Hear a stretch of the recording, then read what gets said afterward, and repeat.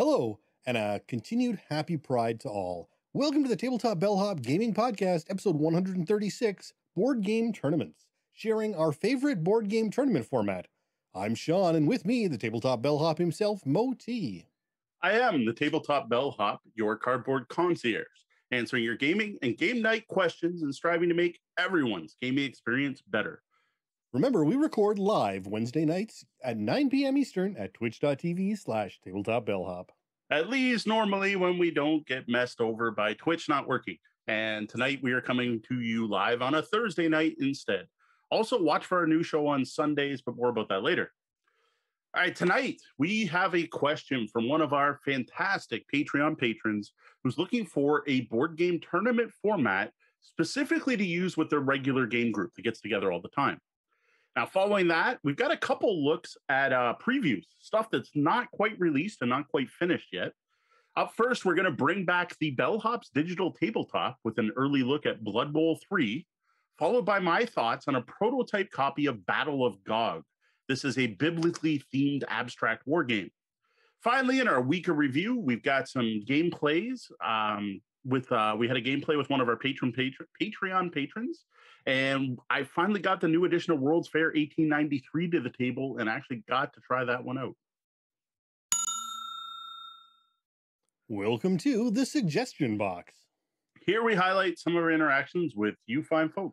Up first, we've got some folk who want to add to some of our game recommendation lists.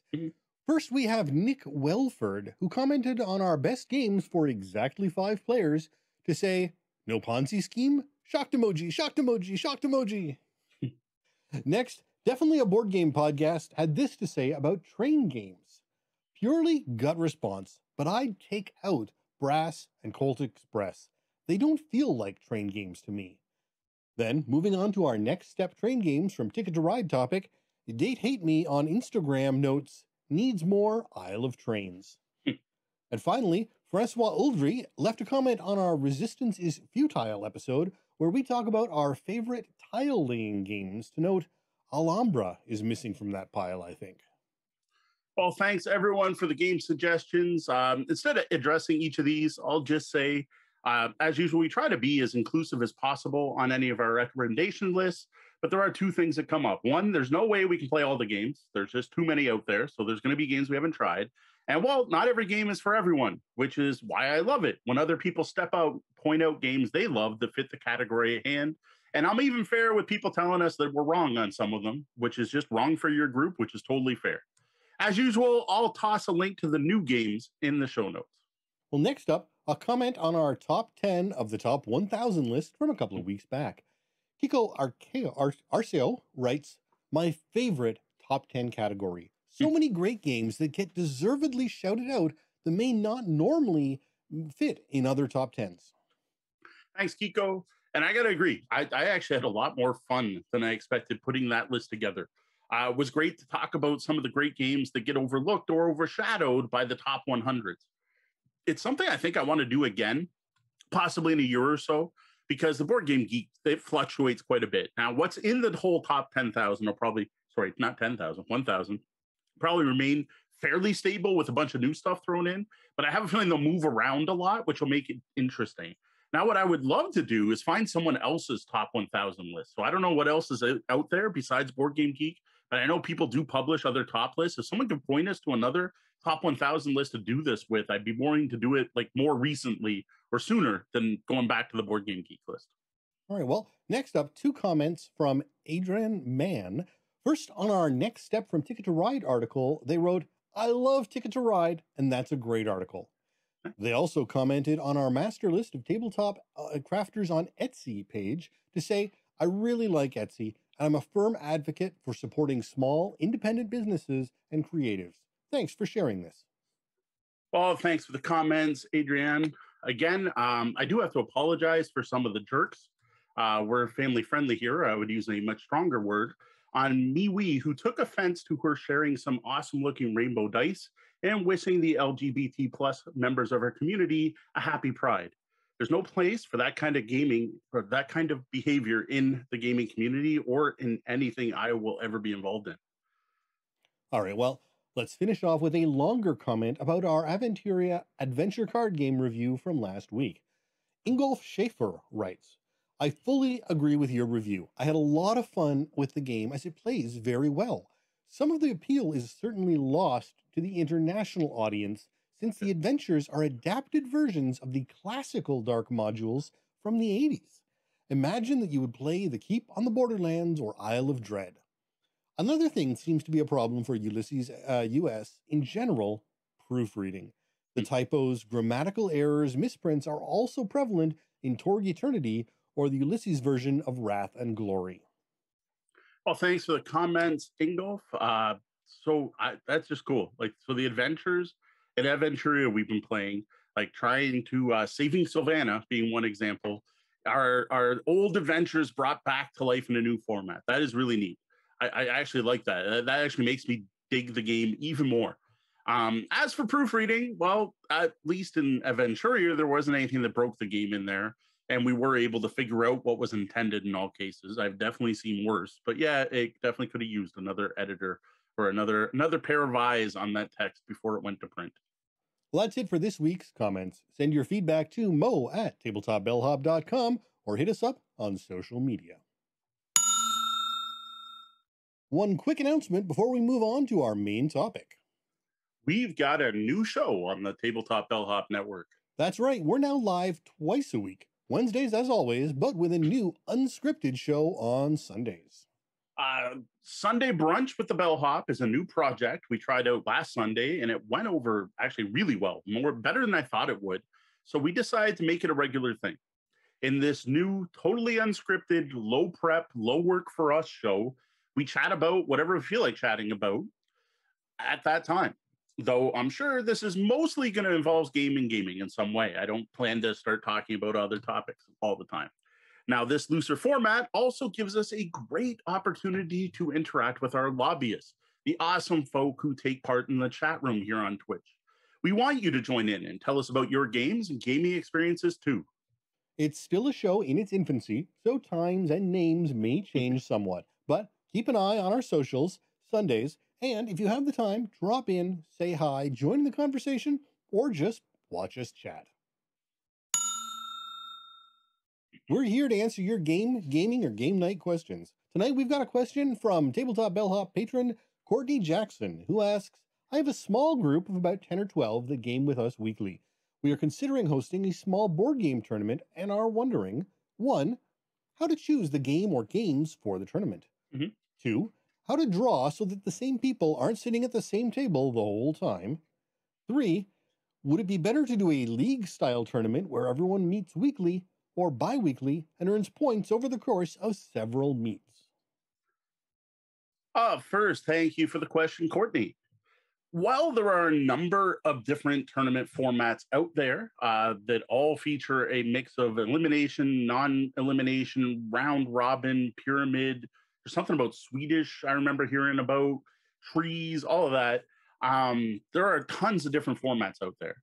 Now, I've played in as well as run and organized a number of different tournaments, both for board games, RPGs, and CCGs, and have seen a ton of different ones.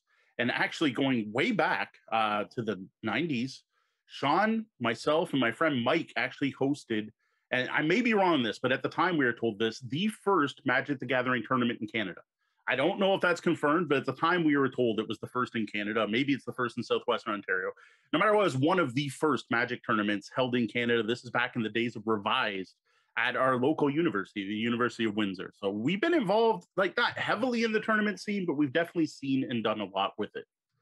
Now, there are a number of things to keep in mind when arranging a tournament, perhaps even more so when trying to arrange things between friends. Some things you might want to keep in mind, on top of the more specific tips we're going to get to, are about your group. If your group has one or more players who aren't especially competitive, for instance, make sure they're going to be okay with this, especially if you have other more competitive players in the group. One thing that you find in an open tournament is that it attracts people that want to be there and compete to be the best. That's not always the case in a friendly group of gamers.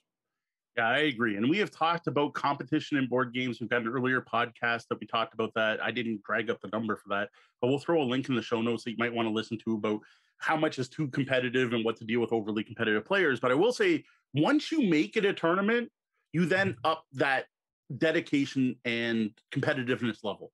You've now made it a contest, not just a game night. And what's good about the format we're going to talk about is people who just enjoy playing games can still take part and just not worry about their score. And I like that format because it takes that into consideration. But not everyone likes that kind of head-to-head competition, that extra level of competition added to game night. Now, I have to assume Courtney's group's involved or he wouldn't have asked in the first place, but I do think it was worth bringing up. Now, one of the things I thought of when we got this question, I strongly considered listing all different formats, all different tournament formats I've seen, and kind of do the pros of cons of each. And there's a lot of formats out there. You can Google it. You can look up different formats. You can look up the big thing is you want to look at organized play. So like look up Fantasy Flight Games organized play or Dungeons and Dragons organized play and all that. And I thought of doing that, but it could take, for one, it'll take a long time. We could probably do an episode on every different format, as tonight kind of proves. What I decided to do instead, and I think this, to me, is the better option, is over the years, I've discovered what I think is the best format for a board game tournament, specifically board games. Of all the different ones I played, I love this. Everyone I've introduced to this format loves it. And as soon as I mentioned I was going to cover this question, I had 4 of my friends jump up on Facebook and be like, well, just tell them about the Blitz. So this is what I think is the best format for this.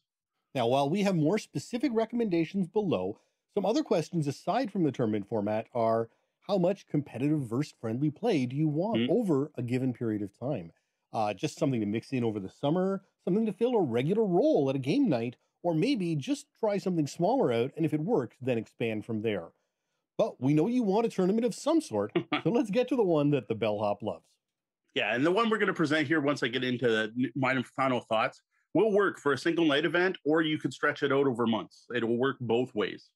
So the format I want to talk about tonight, I was introduced to by Mark Langtot, who at the time was the owner of the Great Canadian Board Game Blitz, was the official name. This is like a trademark name. You can still go to the website. It hasn't been updated in many years. And he created this thing called the Great Canadian Board Game Blitz while working with Fan Expo. This is a nationwide board game tournament, so all of Canada, that was held each year, that did regional qualifiers. So you would have a regional qualifier in Windsor, and then the winner of the Windsor event would then get tickets to Fan Expo Canada, which is big. It's San Diego Comic-Con in Canada. It is the biggest pop culture con in all of Canada. Now, winners would also get gaming prizes, but the person who came in first would get to go to Fan Expo and take place in the finals.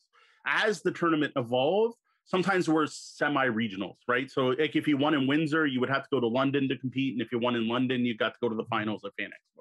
But the general thing was it was a nationwide tournament where the winners got to go to Fan Expo.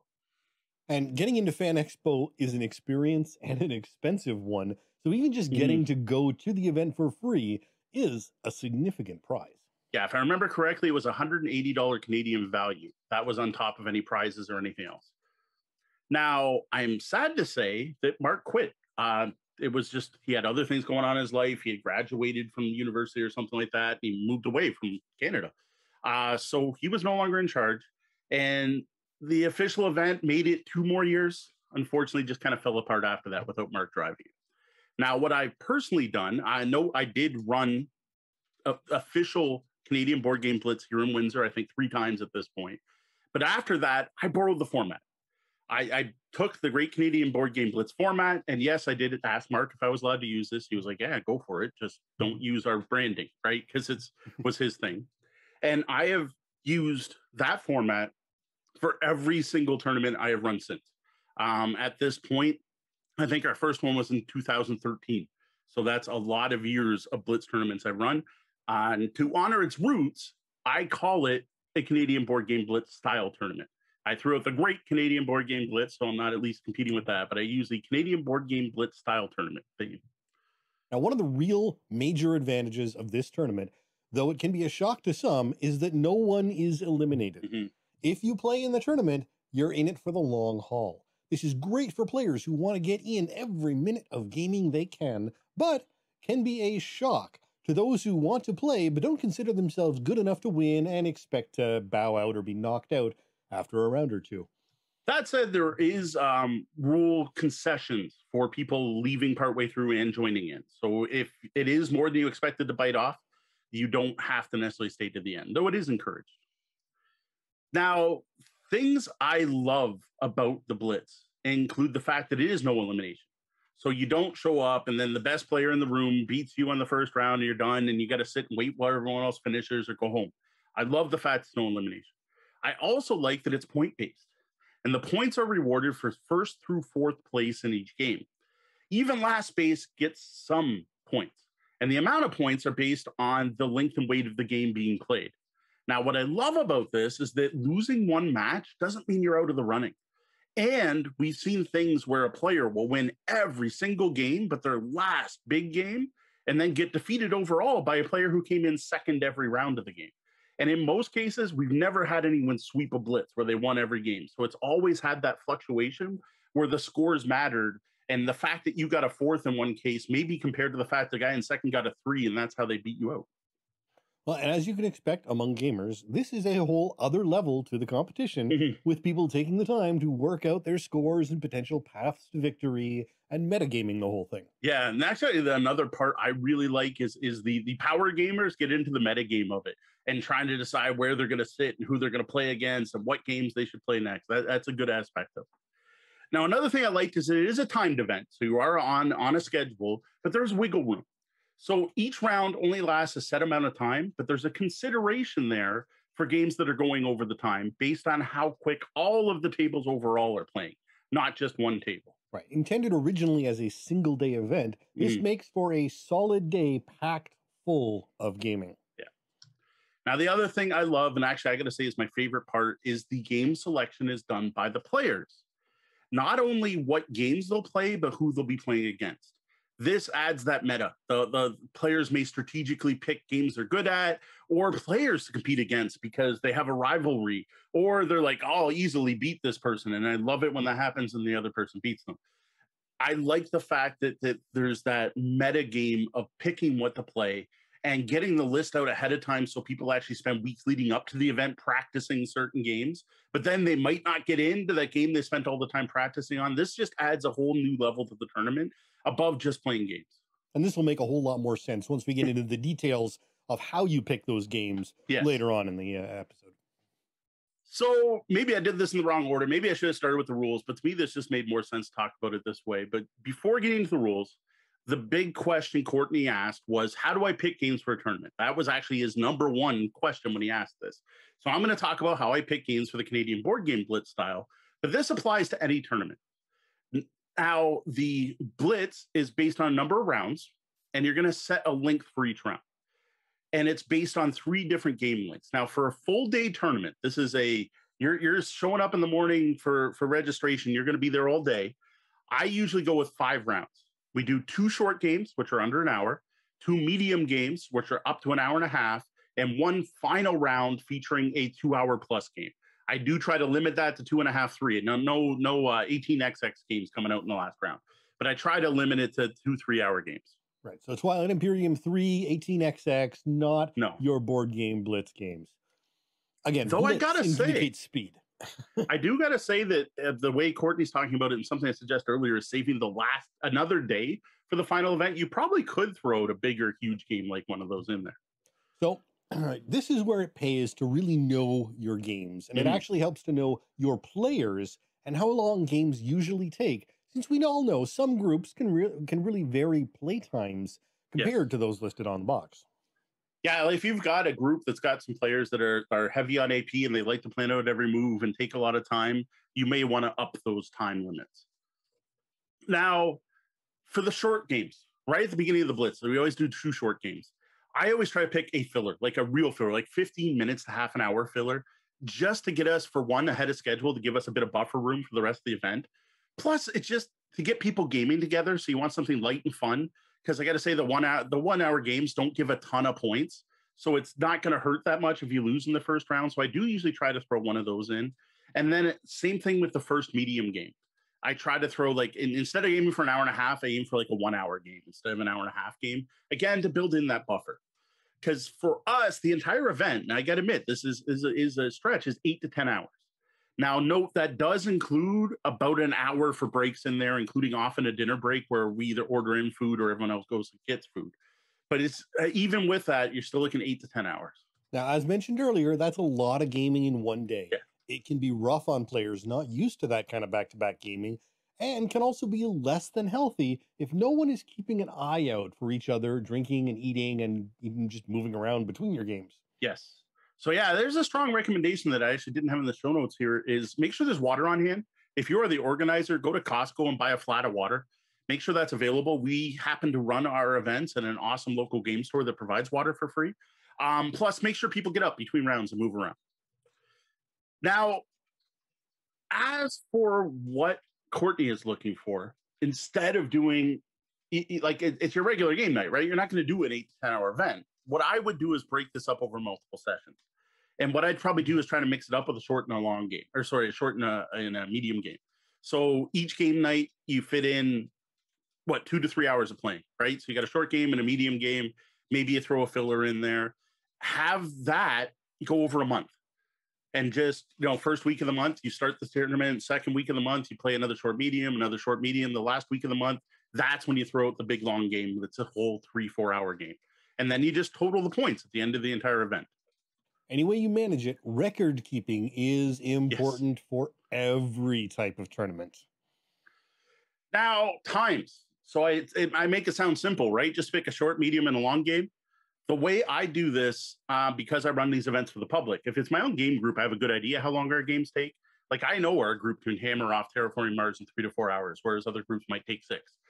What I use is Board Game Geek, honestly. Like, I actually find the playing times listed on Board Game Geek to be accurate as long as people are focusing, which they tend to for a tournament. When you're playing casual and you're chatting and you're talking about the fact there's a new He-Man cartoon coming on Netflix, your games go longer. But if you're playing a tournament and everyone's focused on the game and playing to win, the Board Game Geek times are really good for the majority of games. Yes, there's going to be 1 or 2 that are way off. Anachrony is one I made a big mistake on because it listed for 2 and it went 4 hours, our last Blitz.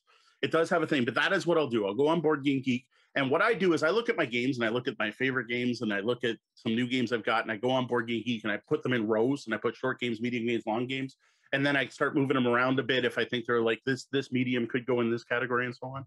But yeah, Board Game Geek is a great spot to get timing. As mentioned before, though, you're in a great position already to know the intricacies of your own group and how accurate those times will be for you and yours.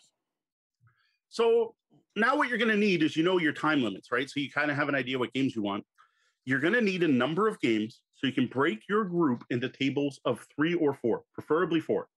What you want to have is as many tables of 4 as possible, and then maybe 1 table of 3, or as many as 4 and then 2 tables of 3.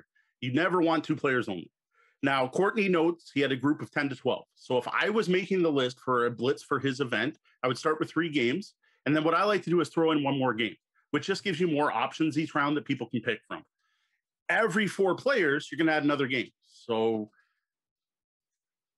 what I'll also do is once I get up to 30 or so players, because again, I've run these as tournaments, I'll throw in a second extra game, again, just to increase the variety.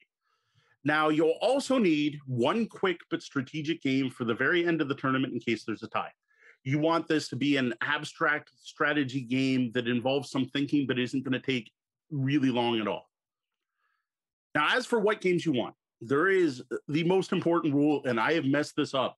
Probably every Blitz, I pick 1 game that somehow doesn't fit this and it just didn't click in my head, is that you must pick the type of game where there is a clear winner and players getting 2nd, 3rd, and 4th. You have to be able to rank the players at the end of the game.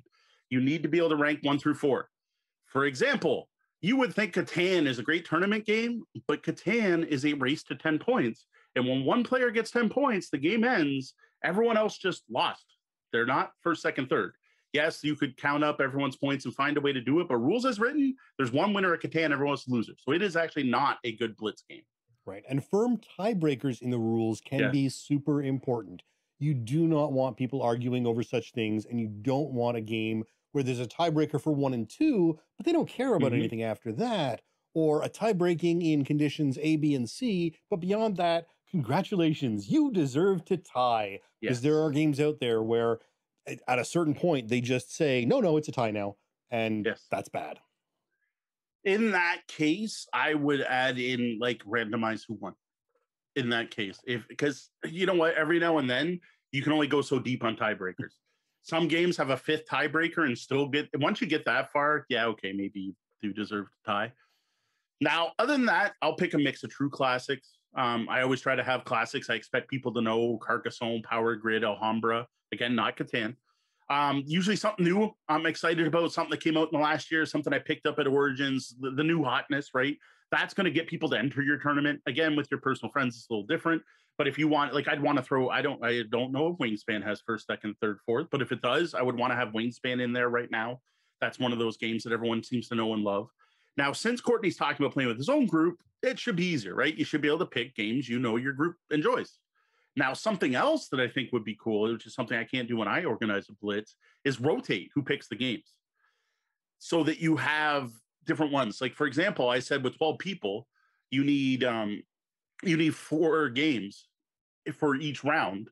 Well, you just divide that up. So if you're playing 2 rounds, you pick 8 of those 12 people to bring the games one week, and then a different group of 8 the next week. Or you go, hey, you always bring you have the most medium weight games. You bring all the mediums, you bring all the lights or whatever, and share it up. Or pair people up so that, like, this group brings a game one week and next week you bring a game. I think that'd be really cool. That is something I haven't been able to do myself. Just make sure everyone knows in advance. You don't want people arguing over who plays what just because you've got 8 games for 10 people due to a simple misunderstanding about who was bringing what. That game count we got to earlier for how many games, for how many people is actually important as we go on. Yeah, you don't want it works with extra games, but you really don't want to distill it down. You want people to be able to practice ahead of time and know what's coming and read up the rules ahead of time. And note, I did say it would be 4 games. So if that's 4 games per round for 12 people, not 4 games total. You would be, if you're going to fit in 2 short rounds and a medium, you would need 12 games. Now, the other thing I do is to make sure I only pick games I personally can teach. Because according to the Blitz rules, you don't require people to know the games before they enter, which is one of the main reasons I add in padding when looking at game time. So there's a chance I could end up teaching every game at a Blitz, though thankfully that hasn't happened yet. To help with this, what I will do is I take the time to go on Board Game Geek, Esoteric Order of Gamers, and find rule summary sheets and any types of player aids I can, and laminate them and toss them in my Blitz games so that when people do get the game to the table, there's that nice big, hey, here's how to play thing right on top. Esoteric Order of Gamers for the win. Can really help out, especially with people who know the game but don't know the game. It's often that little crib sheet is often enough to get them over the hump without having to take the time for a full teach, which especially in a one-day tournament can really draw things out. Yeah. Now that you got the games picked out, you're going to need some way to track everyone's score. Now, I have official source sheets we have for doing public play events. But where we track a lot more data is on an Excel sheet once we get home at night. We also record what games got played in order to look back next year so we can go, oh, who picked what games didn't get picked, so we have a better idea of what we can put in. And I'll also make notes on people's score sheets. Like if there's a game like I put in, what did I put in the one year? It's one of Deanna's favorite games, Attica. And I wasn't even thinking about the fact that that's if someone connects both their temples, they just win and everyone else doesn't. And I'm like, oh, bad choice. Attica, not good. Yeah, and realistically, you can't have too much data once it's into a spreadsheet. You never know how you might want to sort it. Now, at home, you might be able to enter data right into the sheet and skip paper score sheets. I would not suggest doing this, as a paper trail can help answer questions during the tournament, again, especially if you're drawing it out over a month or even over the whole summer. And not only that, the way this tournament is designed, the score sheets are actually used as part of the game selection. For one, it's used to randomize player order. You just shuffle everyone's score sheets and draw one. And that's one way to randomize the players. It's also how you determine a tiebreaker when picking games, is you just shuffle the 2 people. Plus, if you don't have score sheets, there's a whole system where you're putting things on the games to indicate who's going to play which game. So you need something. So to me, it's just like do it all on one sheet. Fair. Plus, people like to compare their scores in between rounds, go, what do you got and what do you have? And I'm going to make sure I play against you, or heck, I don't want to play against you, and so on. All right, you got players, you got games, they've all bought in. Here are the official Canadian Board Game Blitz rules. Game rules.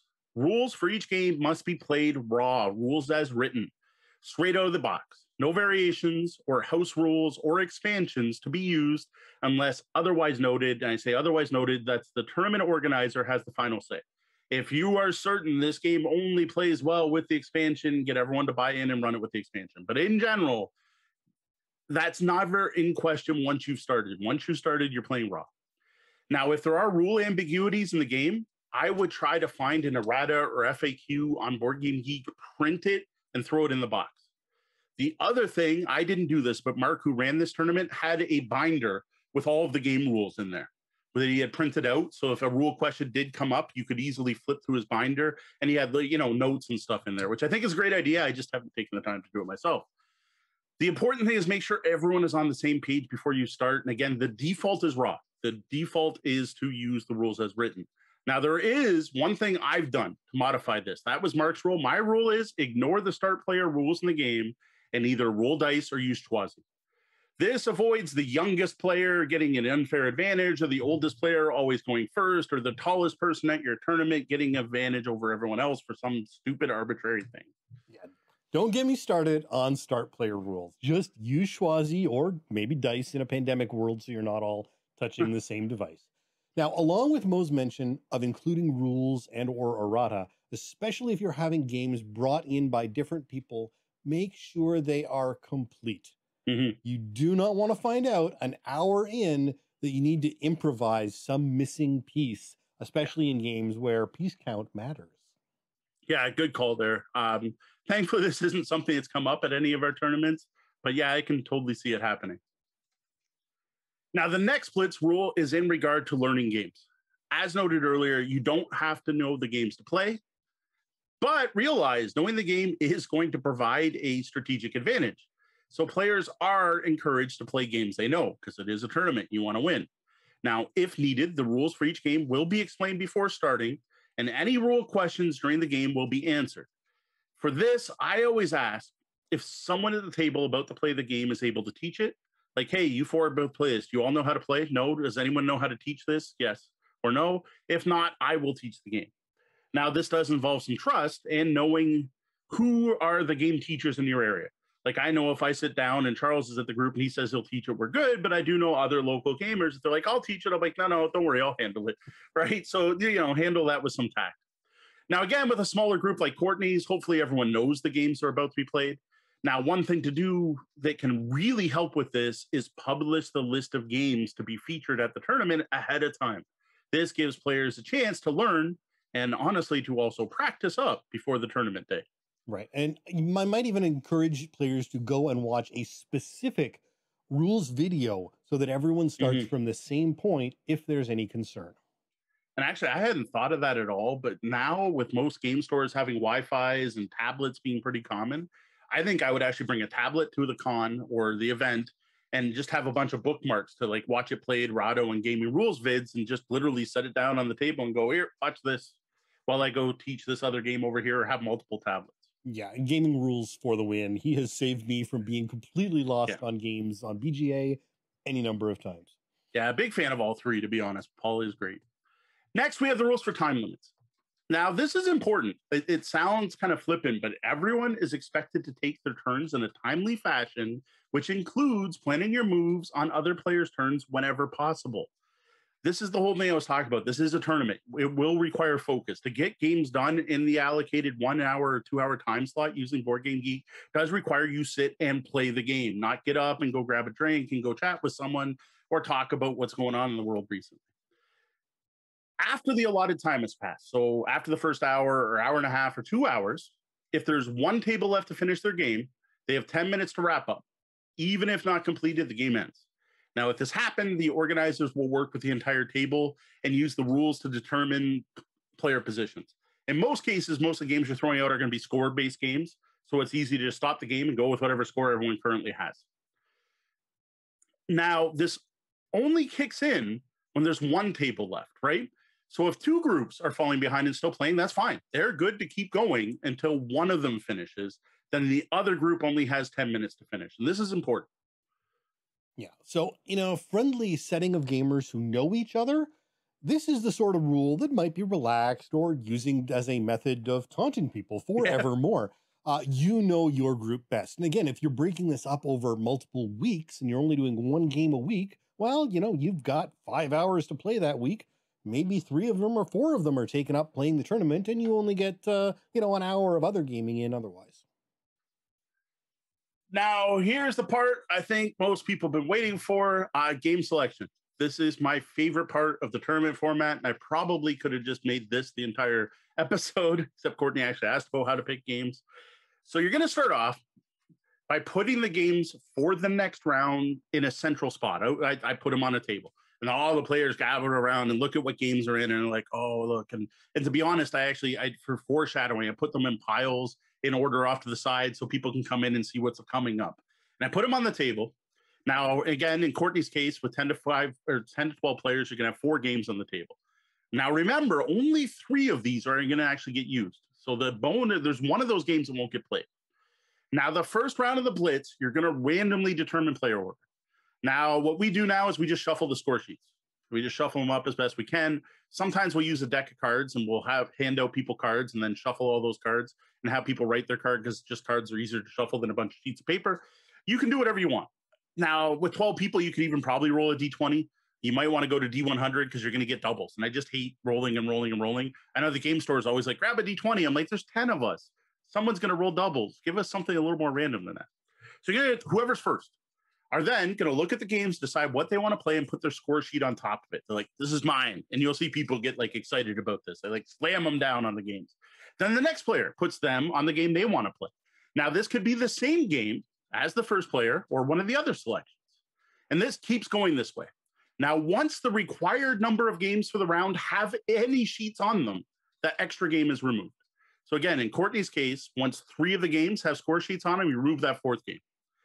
Now, as soon as any game gets all 4 sheets on it, those players grab the game, go find a table, and start playing. Once all games have been selected and players have all sat down, ready to play, that's when the actual timer for the round starts. Now, for the second round of the Blitz, you reverse this player order so that the player who picked last in the first round gets to pick first in the second round. This is to try to make it more fair for everyone. But after that, it's all about metagame. You're going to total up everyone's points, and the player with the most points overall so far in the tournament gets to pick first. Player with the second most points overall picks second, and going on. This does give an advantage to players who win their games, which I think is fair in a tournament. Now, if there is a tie, player order is randomized between those players. Again, if we have 3 people with the same thing, I'll shuffle the 3 sheets up and hand them out, or I'll shuffle their cards again. And whatever you do, make it random, dice, schwazi, shuffling. Just pay attention to randomness. Yes. Now, after playing the game, players are going to get points based on what rank they finish. Now, this is weighted by the length weight of the game. 1-hour games give 5, 4, 2, or 1 points. Again, that's for first, second, third, fourth. 1.5-hour games, 7.5, 6, 3, or 1.5. And long games giving 10, 8, 4, or 2 points. And we have added in other things, like I've thrown in a 15-minute game, like super quick filler game. Like we're all going to play Go Cuckoo. No, because Go Cuckoo has someone win, whatever. Super quick filler game.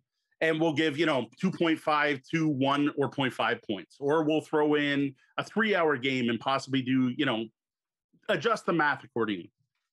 Yeah, so as you can see, finishing third in a long game is as good as finishing second in a short, and that's part of that whole thought process. Those 10 points for first in the last game can really swing your score around. Yeah, the thing to watch for is you don't want too many long games. You want your finale to, I tend to do 1 long game at the end. Every now and then I've done 2, but that 10 points is so much higher than the 5 points and the 2 points and whatever for earlier scoring that you want the big finale to be big. Now, there are some official rules for finishing games. If you start a game, please do everything possible to finish it. In the case that's not possible, the organizer will work with the other players during that game to find the best solution. And honestly, this is on a game-by-game basis. I don't have any hard or fast rules here. This could include just continue the game without that player. Their pieces stay on the map and you work around them. It could mean just, sorry, we got to stop the game and score it where we are now. Or even better is find someone, the organizer or someone who's not playing in the tournament, or even someone who's finished up an earlier game, sit in and finish playing for that player. No matter what the reason the person had to step out, no points are going to be awarded to the player who left. I realize the CAC is a little vindictive and there are some valid reasons to leave, but it is a tournament. We do expect people to try to stay and play through. Right. So again, with a friendly group, you're more able to be flexible about this as compared to an official tournament with prizes and, major money on the line. The other thing you don't want is someone who knows they're going to lose walking away because they know they're going to lose. I've definitely had that at tournaments, and I do try to convince people to stay and finish. Now, with that rule, there are rules for missing a game or missing a round or joining in once a blitz has already started. Now, it is expected in general that all players will take part in all rounds. Players may choose to skip a round for whatever reason that may be. Now, in that case, they get no points for the round. The thing with this happening is, as the organizer, you may need to adjust the number of games in future rounds. Like with Courtney's sake, once you start getting down to, if you drop down to 8 players, you no longer want 4 games out anymore. You only want 3 games out, and you're only going to use 2 of them. So that is something you do have to adjust for if someone steps out. Similarly, someone can join in partway through. And honestly, there's no real penalty to this. They just start off at 0 points. And if they're joining in a later round where there's longer games, there's a chance, and I've seen this happen, where someone joined in halfway through a blitz and won it because they were that good at those longer games. Now, one of the things that does come into play here is they are going to go last in game selection during the first phase, at least the first time, and probably the next couple until they get enough points to get into the rankings. And again, the organizer may need to adjust the number of games. So this is something where you may not be able to allow someone to jump in if you don't have enough games present, which is an issue. So this is the reason when I organize a blitz, I actually bring a few extra games, but make sure people know what's in the blitz and what's not. Like if you have some spares in case people show up, let people know these are the spares. You don't need to learn those ahead of time, but you know what? If we suddenly get a big rush, like we're expecting 40 people to come out and 40 people signed up and bought tickets, but all of a sudden at registration we get 60, these games are here just in case. Right. And again, this with a friendly group, this is more flexible. Again, this is not, you're not competing the same way you are at an official tournament. So Yes. You're able to be more flexible with that aspect in your own personal group. Winner is the player with most points after all rounds are completed. If there's a tie, the tied players play a quick strategic game to determine the overall winner. Most of the time we've had this, it's always been 2 players who tied. In that case, I love to throw either Onitama or the Duke. And if it's more than that, there's some others. Blockus and Quirkle are 2 of my favorites because most people know how to play and they're fairly quick. Yeah, don't pick something like chess. Strategic is good, but quick is also really important. Now, I personally think this format is perfect for running a tournament, right? Trying the prizes and getting people out. But I honestly think it would be great for a small game group like Courtney's. To the fact that I'm like, if I knew the same people would show up at the local game store every week, I'd be tempted to run an overall blitz throughout the year or something like that. Now, what I would do is what I mentioned earlier. I would make this a monthly event. It starts fresh the first game night of the month, and we'll run for 4 or 5 weeks, depending on how long the month is. Now, if that's a little too frequent, maybe you try it once a quarter, and I'd be tempted to just keep it running. Like every month you go through, and then next month you start another blitz, next month you start another blitz. The people who take it serious are going to take it seriously, and the people who aren't are still going to play games and have fun. Now, maybe I would throw in some neat rules for like the winner gets to pick the games in the next tournament, or the winner gets to determine what length games. Like this week we did 2 shorts. Next week I want to play 2 medium games or something like that. Toss in some little incentives for being ahead each week. And you may even want to do sub-scoring. So do a mini blitz for that week where you have your overall score, but then someone still wins that night. You might want to throw that in there for even more competition. And again, you might not be looking for this much tournament play, and that's okay. But if it does go well, this format is so flexible and expandable, you're ready to go. Yeah. Now, what I would do in your case, and what I have done whenever I've run a blitz, is reach out to a local game store. Now, Courtney didn't mention if he plays at his house or whatever. I'm going to guess 12 people. You're probably going to some central location to play. I would reach out to that location and say, hey, I'm going to be running a tournament. We do sponsor this. because for one, this is a great way for the store, the venue, whatever it happens to be, the bar, whatever, to get people in. And for a local game store, a board game Blitz tournament just sounds way cooler than open game night, play what you want. Now, the other thing we've done is, if the local game store doesn't step up and help, is we've charged an entry fee. Now, what we did for most tournaments is all of the entry fee goes to prizes. And what we'll do is we will take the money and buy gift certificates from the game store I'm running it at, with the winner getting 60% of the proceeds, second getting 30, and third getting 10.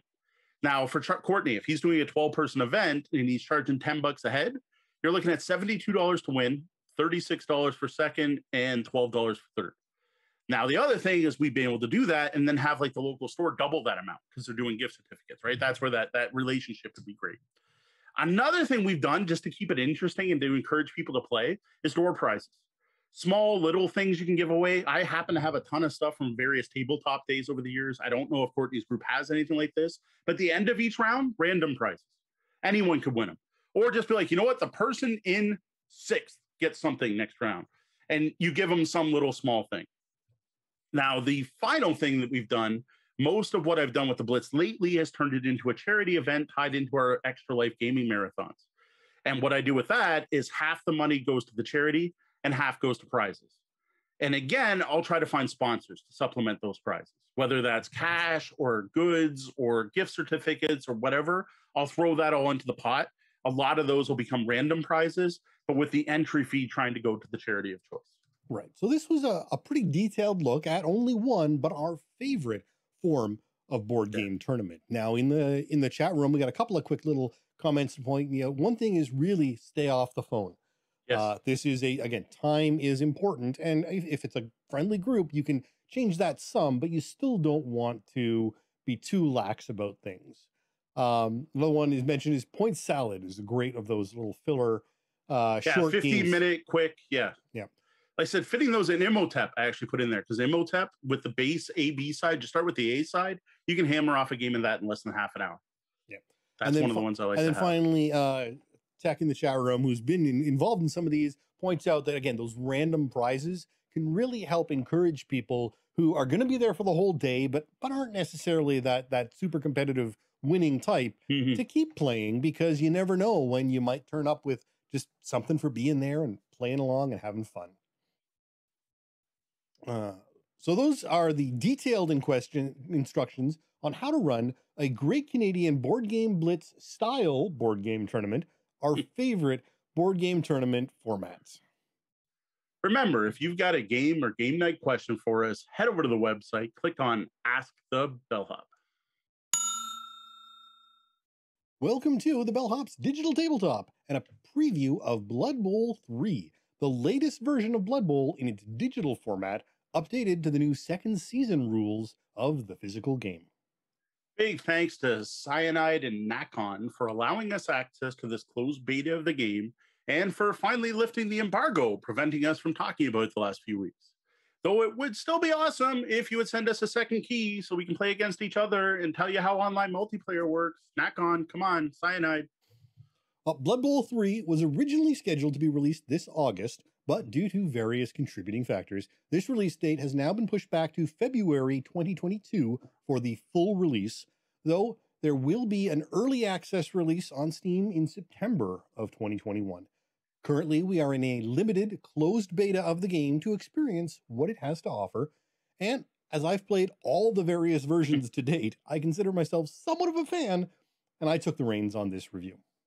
Yeah, it was offered to me, and I'm like, no, Sean is a huge Blood Bowl fan. He has played every version. I have played the original game, and I played Blood Bowl 1, and I think I tried Blood Bowl 2. Blood Bowl 1, I played a ton on the Xbox. Blood Bowl 2, I barely got into, so I passed on to him.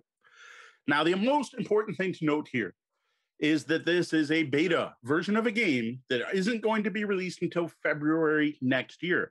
And we all know how finished video games are when they first release. Well, this is half a year before that. So anything we say tonight is subject to change as the game gets further developed.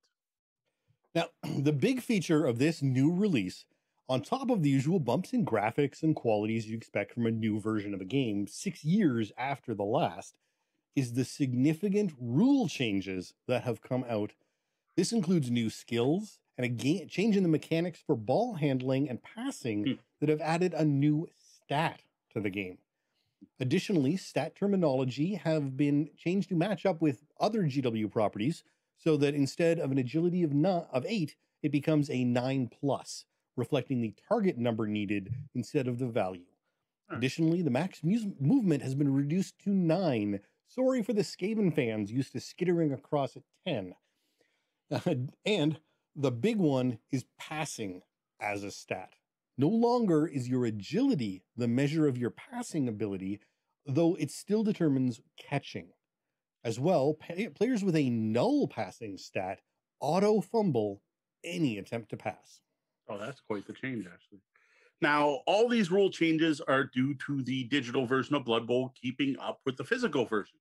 Games Workshop fairly recently decided to bring back the head coach of the Champions of Death and bring Blood Bowl back from the dead with a new Blood Bowl second season edition, which I think is the 5th or 6th actual edition of this game of fantasy football.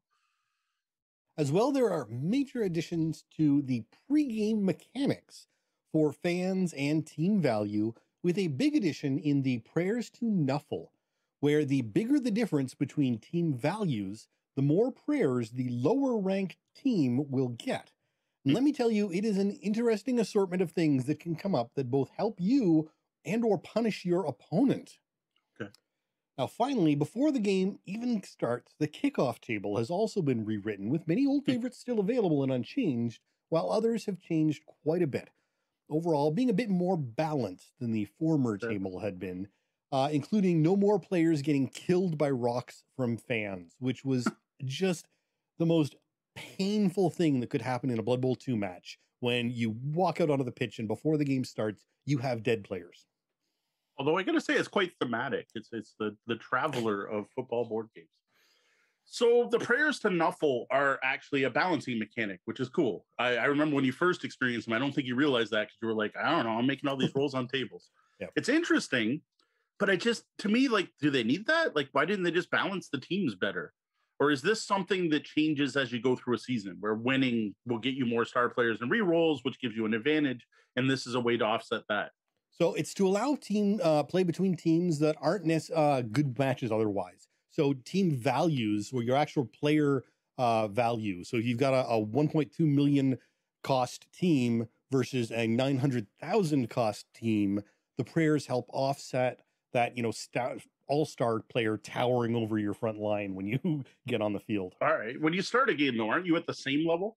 It depends. So there's a bunch of different ways, and the pre-made teams are all of varying values, and you get a certain amount of money you can spend on your first team when you're creating your own, but you might not spend the whole thing. You might save it up for later.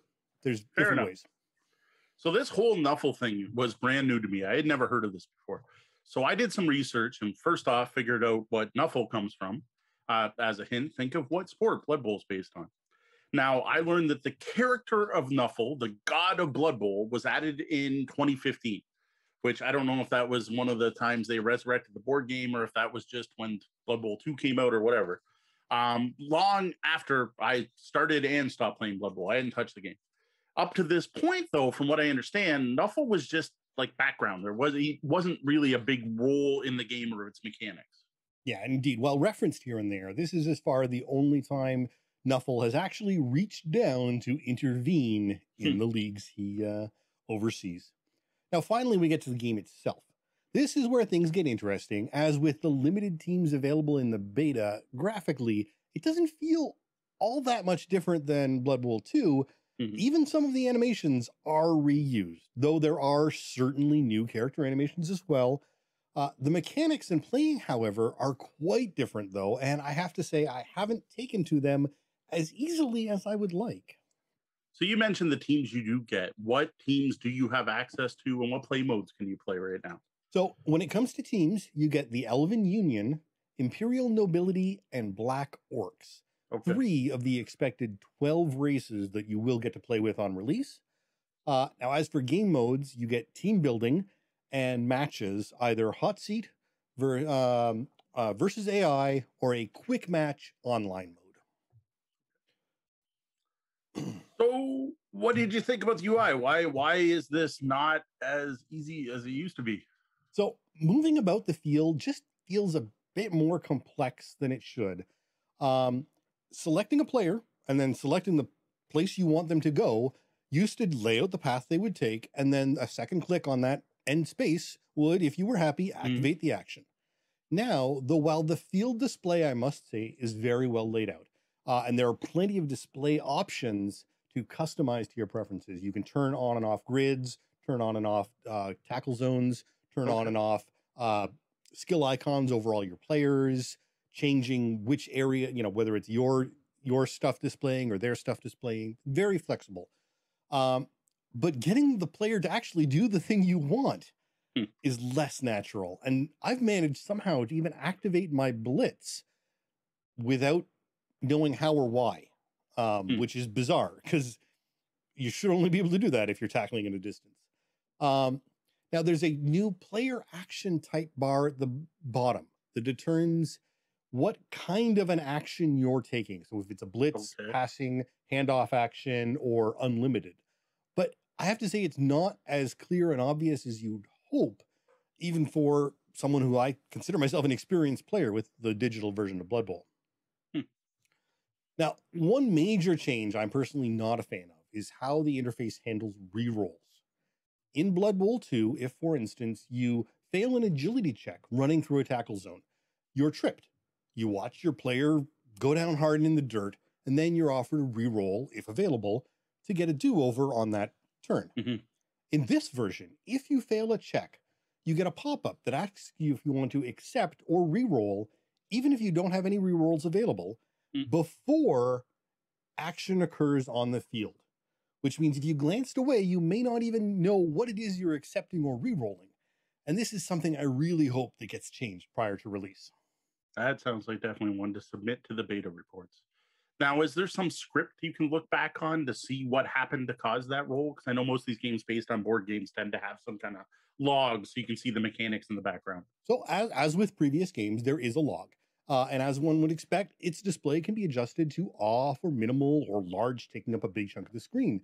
But it only reports the results after completion, which includes the team roll. So the initial attempt, which would have failed, isn't complete until you've chosen to reroll or not, so it doesn't appear on the log. Yeah, at least fix that. Yeah. So additionally, the dice selection in general is larger, making it a sort of full screen check rather than just something clearly applicable to the player that's making the action or someone on the field, potentially leading to the same problem if you're not fixated on your screen. I even ran into a strange event where the player view, the 3D camera move, was blocked by a 3D die that was hanging in the air during a player opponent's movement. Now, to be fair here, not everyone is you with 7 monitors and getting distracted in the middle of playing a game. I think most people do focus on the game while they're playing. So that might be more of a you issue than a game issue. Possibly. And I mean, again, your Blood Bowl is a time-limited event, but it doesn't take too much for someone to say, hey, what are you doing? And you look away and your players run, but all of a sudden, maybe you had 3 different moves and maybe one of the tackle zones you would be willing to accept a fall in. It's not necessarily clear which of those tackle zones you failed in. All right, fair enough. Now, there are a number of other changes to the mechanics of Blood Bowl itself, from star player points, skills added and adjusted for balance, into what I feel is overall a more balanced game, while changing the strategies for many teams, especially those with high agility. Now, that was all changed in the physical version, though, and many articles have already been written about that. So I'd like to try and focus more on the digital version. I do have to say the rule changes I've read about just seem to make sense for the theme and style of the game. They seem like a logical progression or a logical next step for Blood Bowl.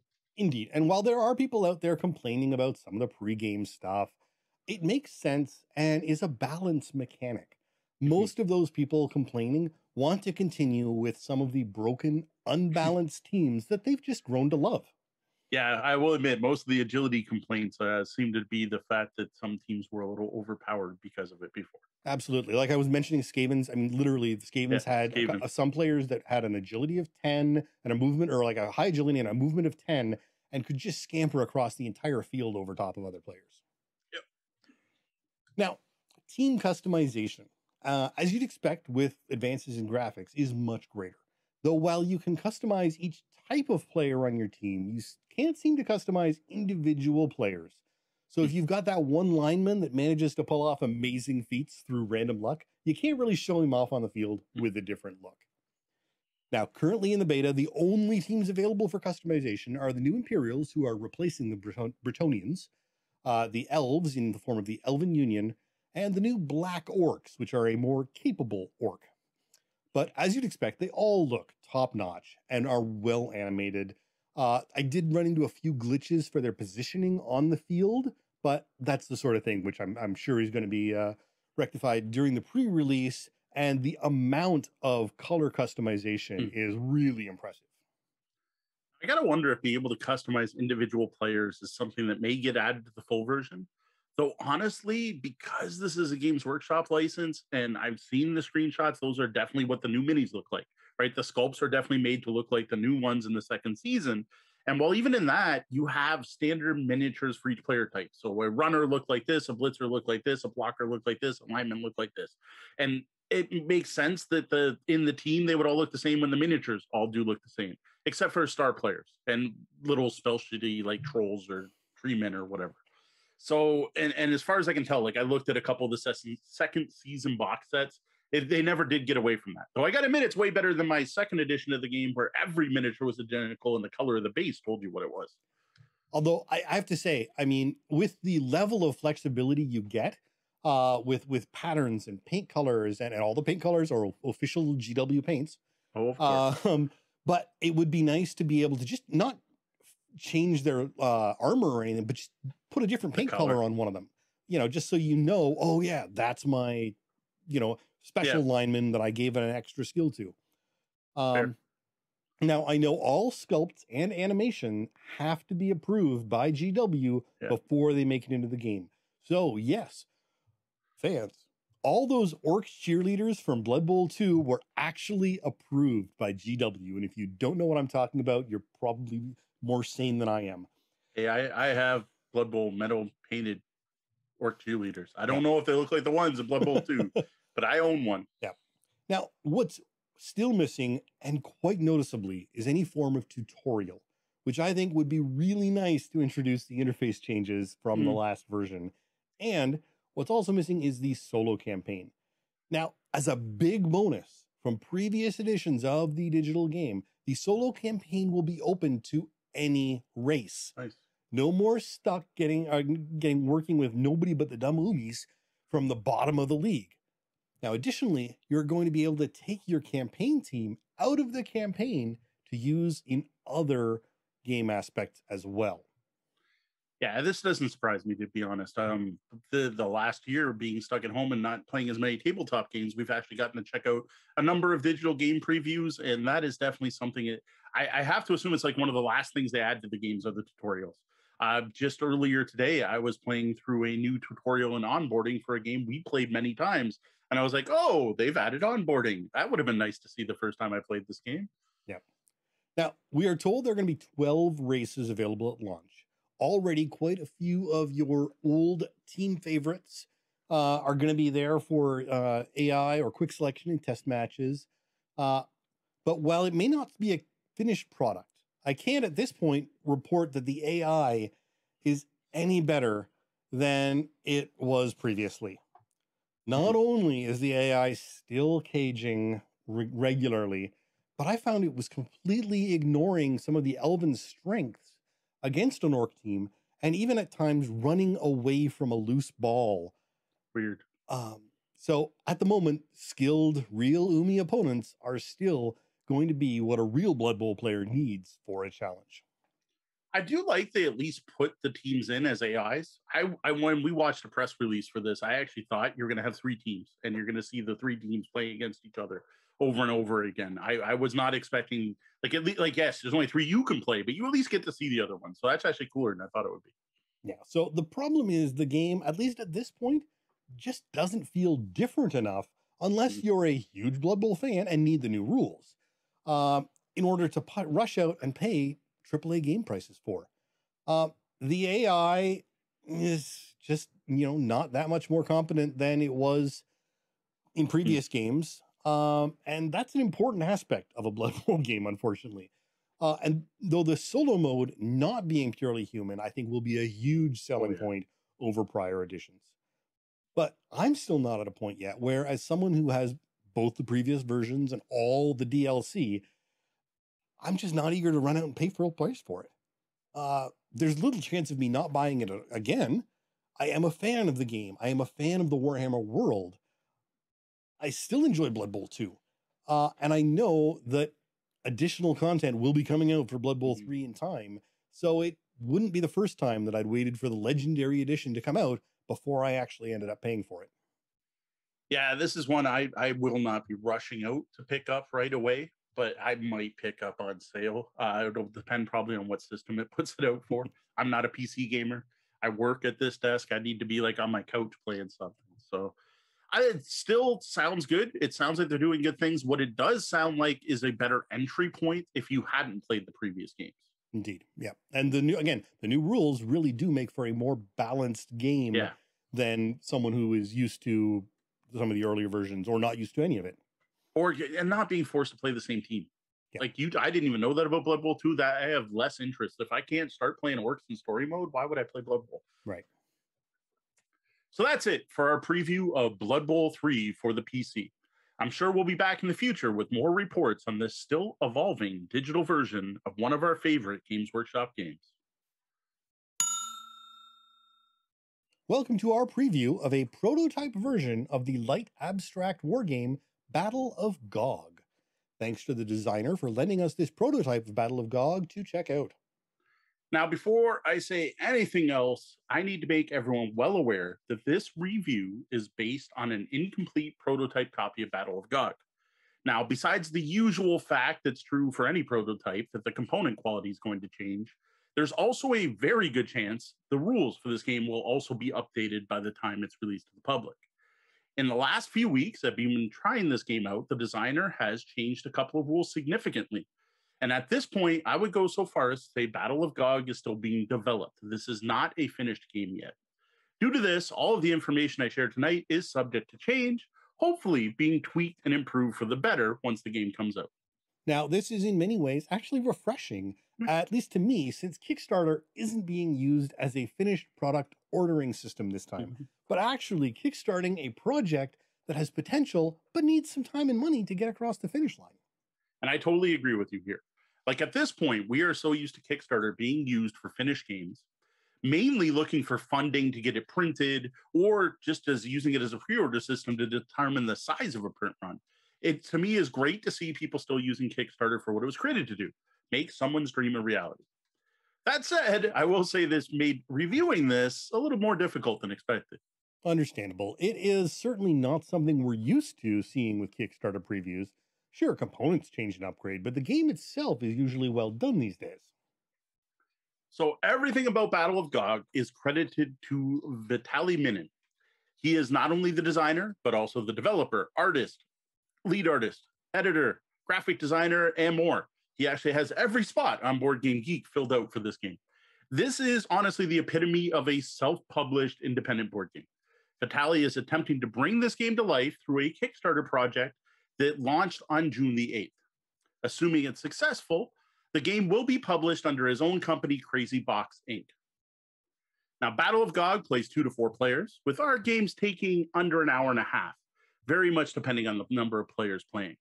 Now, I don't think Vitaly has any plans for this to hit retail, so this isn't going to be something you'll be able to pick up Target, Walmart, or your local game store, so there's no official MSRP, but you can get it on Kickstarter now for $39 US, which I've got to say, based on the component quality here alone, is very reasonable.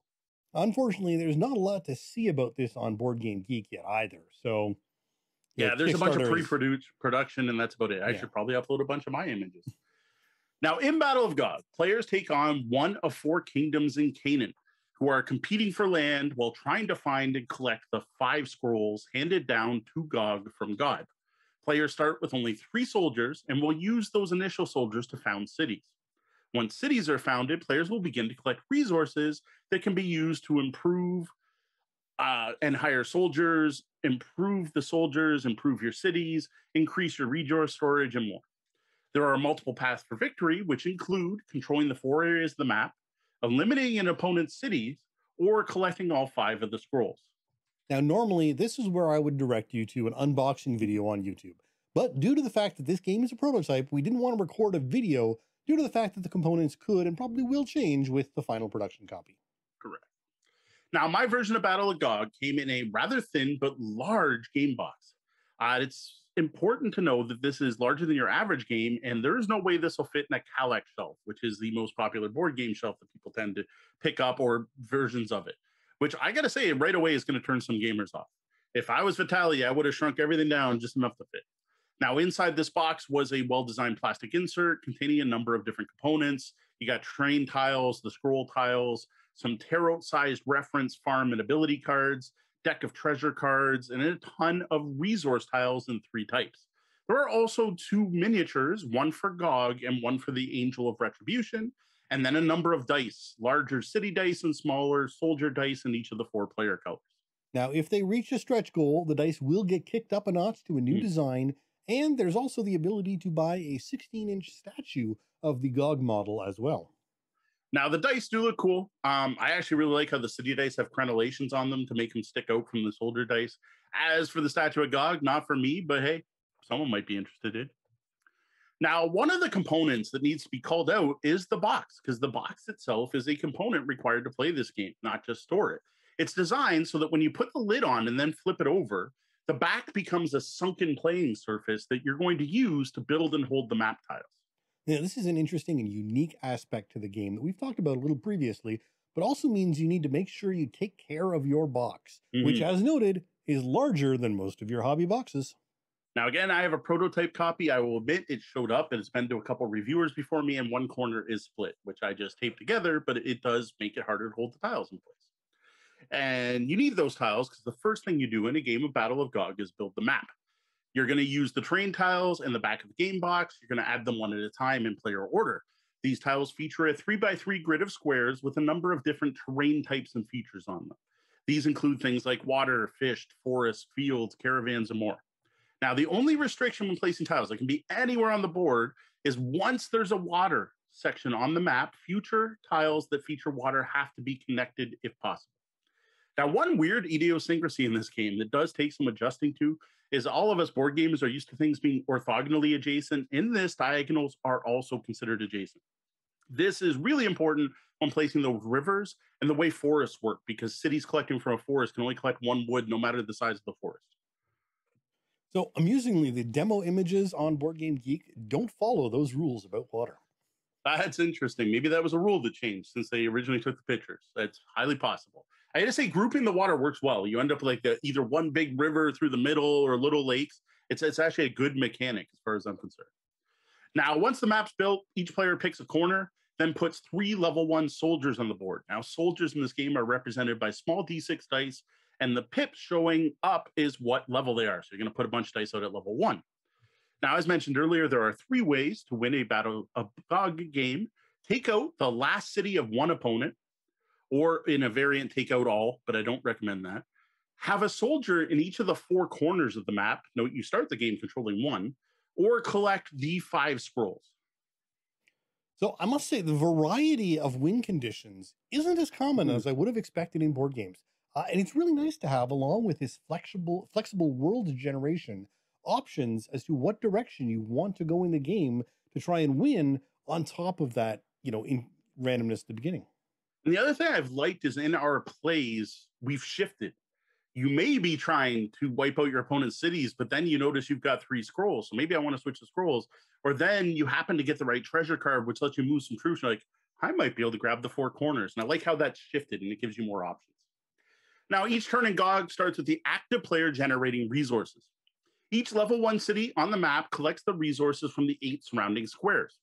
Level 2 or higher cities increase the reach by 1 more square.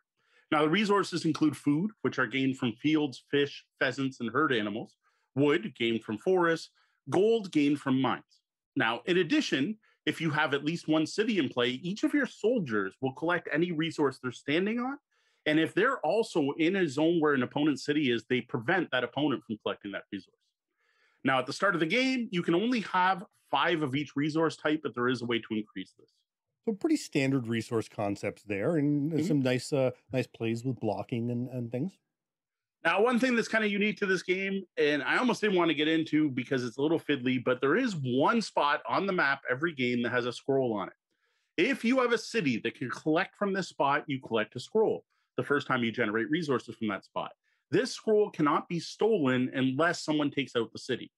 Now, if that spot isn't in a city's collection area, just out of the map somewhere, a soldier landing on that spot can collect a scroll, but only once per game per player. Now, if you go to collect a scroll and there's none left in the supply, you actually get to steal them from another player. And again, collecting 5 scrolls, there are only 5 in the game, is one way to win. Seems like the odds of not having to defeat at least one city of a player to get those 5 scrolls is slim to impossible. In a way, except for there is a way to purchase scrolls. And as I'll get into later, it's one of the things that the designer keeps playing with the amount.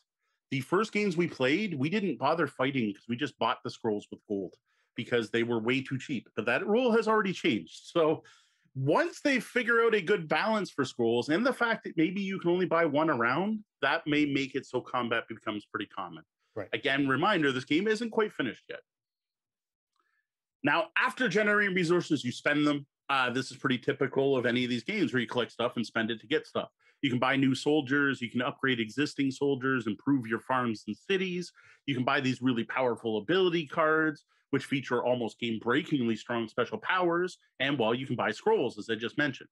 And here, when you're buying scrolls, if there are no scrolls in the supply, you get to steal one from another player. So it doesn't matter what they've taken over, except if that player has that one city that happened to have the scroll tile on it, and then they can't take it unless you kill their city. Again, that part's the one really fiddly bit of this game. Now, when paying for these improvements, if you have a caravan within resource collection distance or one of your soldiers on it, you can trade resources 1-to-1 with the bank for each caravan that you control. And a caravan is a feature on the board, correct? Not Yes. a mobile game element? Yeah, it looks like a camel, and they're on the board. There's so many out every game. Now, once done spending resources, you then collect any treasure. All over the board are little treasure chests. Like resources, they're collected by having a city within range or having a soldier on them. There are 24 different treasures in the game, and they're split between positive and negative effects. Now, when you collect a treasure, you have to roll a die to see if it affects you or your opponents, which I thought was a really strange rule. Now, if you do happen to draw a negative effect and it's affecting you, you do get to ignore it. Now, these treasures do all kinds of things like upgrading soldiers in plays, upgrading or downgrading cities, letting you or your opponents move soldiers, gaining free resources, gaining a scroll, and so on. Because they also have negative and positive effects and may affect your opponent, if you can collect a treasure, you must.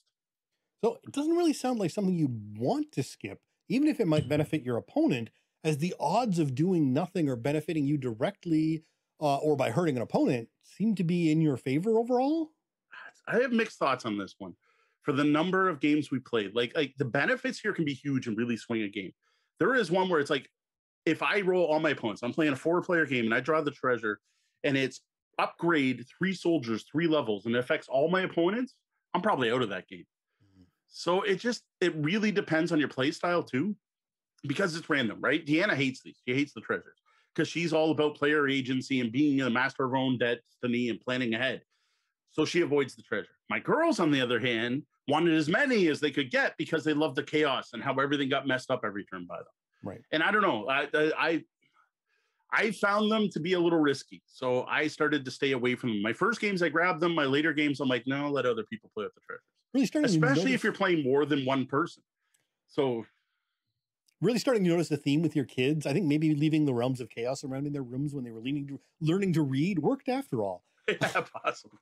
Definitely my youngest. My youngest likes the chaos in the game. So once you've spent your resources, revealed any treasure, you're going to roll the dice. Now we turn this into a roll and move game. If you roll a double, something special happens. This could be moving the Angel of Retribution or GOG, or gaining one of those ability cards I mentioned. Now, you want to unleash the Angel of Retribution on your opponents. Anyone city being visited by the Angel is too busy dealing with it and can't collect resources. On the opposite side, you want GOG to visit your cities. If you manage to do that, you immediately get a full amount of resources, stock up to your max, and then your city is actually protected from the Angel of Retribution, and enemies attacking need to be twice the level to take out your city. All right, so GOG good, Angel bad. Gotcha. Yeah, this is based on the Old Testament. These aren't cute winged cherub angels. This is looks more like a mountain than anything else. Now, after dealing with doubles, you're going to use your dice to move your troops. Total rolled can be split up any way you want over any number of soldiers. So lots of options here. The only real limitation on movement is that you can't cross over water unless your soldiers are at least level 3, with a weird special exception if you haven't founded all your cities yet. After you move a soldier, you do have an option to found a city. So once you put a soldier out, you get them to a spot you like, you can then throw it away. If you don't have 3 on the board, you only get 3 cities total. To found a city, you just replace the soldier with a larger city die, which is set to level 1. No matter what level the soldier was. So if you... Cities are required to start generating resources. So that's vital. You want to get your first city out as early as possible in the game because that's your ability to build up your forces and win the game. Right. And so you want to carefully balance city placement so you're not overlapping acquisition areas at higher levels, I'm assuming? Or can you double down on a resource possible? All right. So I went for the simple overview for the podcast here, but I will explain some of the city placement rules a bit more. So cities have to be placed at least 2 squares away from another city, more than 2. There has to be at least 2 squares between your cities, both yours and your opponent's. Now, each resource can only be collected by a single player once a turn. So overlapping resources with your own cities is bad, but overlapping resources with an opponent just means you both get to collect it. Now, you can deny a city its resources, which is one of the mean things you could do by putting one of your soldiers on the resource. Then you collect it and they don't. Right. So a good bit of strategy and thought process into that beyond just get good stuff. Mm-hmm. Now, battles occur by moving one of your soldiers onto an opponent's. Soldiers are the same level. It's just a D6 roll. Whoever rolls higher defeats the other and gets the spot. More interestingly, if you're not tied, though, the higher level soldier wins the fight, but is reduced in level by the level of the lower soldier. So a level 5 attacks a level 3, the level 3 is removed, and level 5 gets knocked down to a level 2. So familiar enough to players of Small World. Yeah. Now you can also attack cities. This requires that you siege the city by surrounding it with at least 3 troops, and they have to be of a level equal to or greater than the city's level. When a city's conquered, instead of losing ranks, the attacking soldiers actually level up, and you gain one of those 5 scrolls. Now, in addition to these combat rules, there are a couple spots in the map that modify combat. Soldiers that are standing on ruins count as 1 level higher, and there are 2 volcanoes on the board, and anyone in the volcano can't be attacked at all. I don't quite get the thematic reason for that, but whatever, that's the rule. Now, once a specific soldier has fought, you can't move further, so you can't steamroll. You can't like use a 6 to take out a 4 and then take out a 1. Once you've attacked once, you're done, you got to stop. Now, once movement's completed, player passes to the next player in clockwork order, and you just keep going around until someone completes one of the 3 victory conditions. And there we have it, the Battle of GOG. Now, I first saw Battle of GOG on the excellent Brains on Games YouTube channel from friend of the show and fellow Canadian podcaster Brian McDonald. Now, the main things that stood out to me watching his preview of the game was how the map was built, how the deterministic combat system was about the ranks being reduced, and how resource generation works. Those were the aspects of the game I was most interested in trying myself. And in regards to those 3 aspects, I was not disappointed in GOG at all. I think the way GOG uses the back of the box to build the map is rather brilliant. Not only does the box design hold the tiles in place, but more importantly, it provides a grid so you know where to place the tiles. It's something you need because you can place tiles anywhere. This just wouldn't work if you were just playing on your normal game table. Without the box, you'd still need some kind of playmat or something. And then once you get into a playmat, you got to worry about tiles shifting. So actually, the box thing is really brilliant. Yeah, so this is in part because the 6x6 grid size of the map makes it possible but not easy to lay out this map without those grid lines in place. Yeah, and like you'd want a non-stick mat or non-slip mat or something. It really does work. Now, once the map's done, it felt like I'm playing Civ 2 on my Amiga at this point. Like just the look of the map. And then that was reinforced by the way the cities work, right? When you go to city view in Civ 2 and you get to see the resources around your city and how much food and population you generate, I just got that feel from this. So I liked it. And the fact that when you level up your city, you get to a wider circle. I thought that was neat. Now, what was strange, though, is there are only 3 resources in the game, which just seemed odd to me because there were so many different icons that all meant food, which I guess it was done to keep it simple. And I almost wonder if the game was more complex originally and he reduced it so that the different types of foods didn't matter. But like there aren't multiple types of mines for gold and there aren't multiple woods. Like there's just forest or forest. There's nothing else. Right. So I got a Minecraft feel from the map tiles, actually, but you're right. It's weird to have those multiple icons for a single resource type. Yeah. So another thing that felt odd is only being able to hold 5 resources. And it wasn't based on how many cities you had.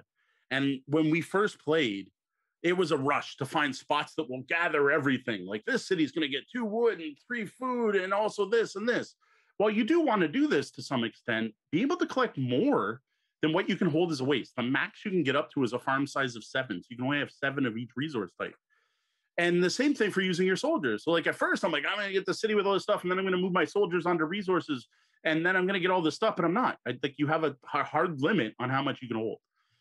But this also folds into how important it is to up that limit, right? You probably want to get a farm out pretty early, up to the 6th level at least.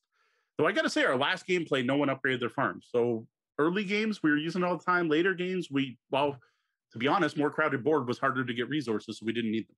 Right. So pacing is really kind of the key. You want the right amount of resources coming in for your farms and balancing it all out. Now, using resources just feels right. Though I do look forward to when the game has some more development done and the costs are locked down instead of changing. It feels like every time I play, because this is the aspect of the game the designer has been playing with the most right now. And actually like writing me and saying, hey, try scrolls costing this much, or hey, try upgrading your farms cost 3 of each resource instead of 2. Like this has happened quite a bit. And the cost of buying scrolls has literally changed every time we played the game. Like I have suggested things to him, like, why not make it cost 6? Because then you'd have to upgrade your farm before buying scrolls, and no one could do it early in the game. And then we found a card combo where you can use any resources, anything, and someone could potentially buy 4 scrolls in one turn. I'm like, that doesn't seem right. So this is in flux a lot right now. Right. Economies are hard and often the ruination of a game when not done correctly. Yeah, our first game, the scrolls only cost 2 gold each. And it was that the whole game was just, I buy scroll, you buy scroll, I buy scroll, you buy scroll. And all we bothered collecting was gold. We didn't even worry about soldiers and fighting. So This is, it's definitely, like, it feels right, but it just needs balance. Now, the resource generation spending made me feel like Catan. Like I sit there every turn and I look and I go, okay, how much wood do I get? Okay, how much of food do I get? Okay, how do I get that? And then I grab the chart that comes in the game and go, okay, what can I buy with this? I got 3 food. What can I get for 3 food? That felt very Catan-like to me. Now, the other game that comes to mind whenever I'm playing Battle of GOG is Small World, that Sean mentioned earlier, and that's due to that deterministic battle system. I love that really simple system. I love that. It just makes sense. Higher level unit wins and then is reduced by the level of the lower unit. And I love that. I like the lack of randomness, especially when there's so much more randomness in other aspects of this game. As we've talked about quite recently, randomness is fine with the right levels of mitigation. And to be honest, that randomness is my biggest problem with Battle of GOG. This game is extremely random with so many in-game elements rewarding high rolls with no real catch-up mechanic or bonus for rolling badly. Like this becomes evident right from the first turn of the game, where all players are scrambling to send those 3 soldiers out and to claim sections of the board and found their cities. A player rolling low here is going to be at a disadvantage that could potentially last the entire game. Similarly, rolling low even later in the game can greatly impact your ability to move your troops where they need to be, either to attack, defend, or even just to collect resources. Then there's bonuses. If you get lucky enough to roll doubles, you also get to move GOG or the Angel or gain one of those ability cards. So it's just like, it just comes up now and then, and all of a sudden you get this thing. And like I said before, these ability cards are extremely powerful. They include things like being able to move over any amount of water for 1 move, getting 5 extra movement every turn, gaining 3 free resources of your choice every turn, or being able to use any resource to pay any cost and more. And then there's that treasure chest system I was talking about before. Not only is it a 24 card deck, so it's random what you get and what it's going to do, but you also have to roll another die to see if it happens to you or everyone else. And often it gives an advantage to your opponents, even though like you're the one that collected the treasure. It just feels off. It feels like if I collect the treasure, I should get the thing. Yeah, and the randomness from even before the game starts with the random layout of the board. Well, I gotta say that it is a random layout of the board, but the players are the ones putting it out. So at least there's some agency there. Right. You do kind of get to control your own fate. Now, while randomness can be good for games, right? One of the things it does is keeps things interesting. And it makes it so the game's infinitely replayable because you're probably going to be on a different map every time. There's a 36 different map tiles. I don't know what 6 to the power of 36 is, but that's your number of possible different maps. Or sorry, it'd be 6 to the power of 36 to the power of 34 to the power of 35 or whatever it is, or 6 to the power, the whatever math. There's lots of possible combinations. So I get that. And it also, and this is something I think that was done to make it feel like a family game. And this is something game designers have been doing for years. And the reason some people think that free parking is fun in Monopoly is that it makes it fun for players of different skill levels. That no matter how bad you're playing, you might get that lucky roll to get that thing that still lets you win. I personally and most of our family found the randomness to be a step above what we usually look for. Like it's so high that it interferes with your ability to plan ahead, which in a war game is an issue. Yeah, well, it might not be an issue for all players.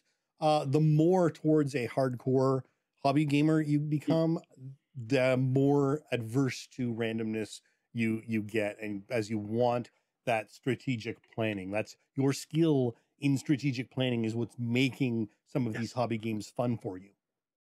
Now, I do want to mention a couple things before I get into final thoughts. So one is Battle of GOG is a biblically themed game.